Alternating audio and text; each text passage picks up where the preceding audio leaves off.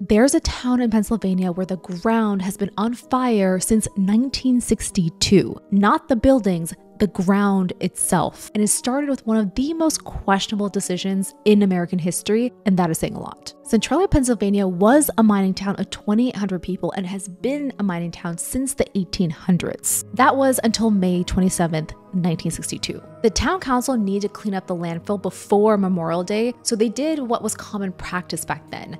They set the trash on fire. The only glaring problem was that the landfill was on an abandoned strip mine, and it was connected to a maze of coal tunnels that honeycombed the entire town. The fire found a coal seam, and by the time it got underground, it was already too late. The town tried to stop it. They poured water into the mines, but the fire just moved. They dug trenches to contain it, but the fire just jumped them. This affected the town of Centralia in really bizarre ways. Gardens stayed green in winter. Snow melted in geometric patterns, revealing the tunnels below. Then the sinkholes started opening. In 1981, this 12-year-old boy, Todd Dombowski, was just walking through his backyard when the earth just opened. He dropped straight into a 150-foot pit filled with toxic gas. He was able to cling to some tree roots as the hole tried to swallow him. Then his cousin pulled him out just seconds before the hole collapsed. But that was just the beginning. Then people's basements filled with carbon monoxide. One gas station measured levels at 50,000 parts per million.